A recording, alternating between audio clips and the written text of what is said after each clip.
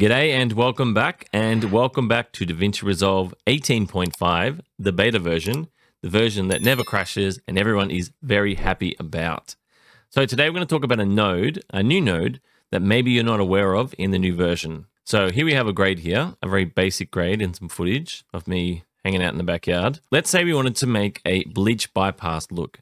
We'd make a new node by pressing Alt-S, which is a serial node. Then we'd change that to a layer node, so Alt-L. Now, in our little box here, the layer mixer, we'd right-click it, composite mode, and then we'd go down to, let's say, overlay. Now, in this node here, we could desaturate it, pump up the contrast, and then bring up some of those mids. As you can see, we have a very basic bleach bypass look. So in the past, we'd have to do that to get that look, but now there is an actual new way to do this. So what I'm going to do is I'm going to copy this by pressing Ctrl-Alt-G, or you can come up to Color, Stills, and grab Still. So what I'm going to do now is I'm going to delete this node here.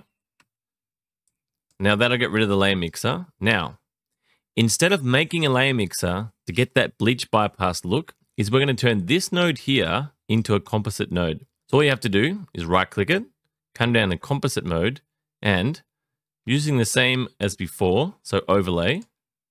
Now we're going to desaturate that image again. We're going to put our contrast to 1.1.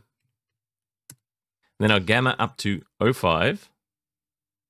Now, as you can see, we actually have the exact same effect without having to make that layer mixer. Now to prove it, let's go to our gallery and double click this footage. And that'll give us a side-by-side view. So I don't need this gallery up. Now, making sure our image wipe is selected, so come up here, and if we pull this across, as you can see, it is exactly the same. And I'll go to a different part of the footage to make sure, but as you can see, the line, everything is exactly the same as that other layer mixer.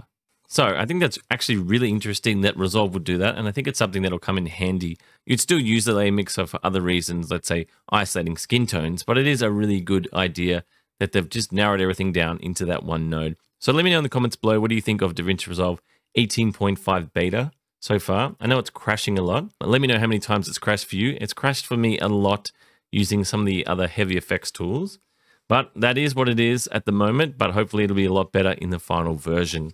Anyway, I've been Drew from Gringo Production. If you'd like to see anything else, please comment below. I'm more than happy in any suggestions at all.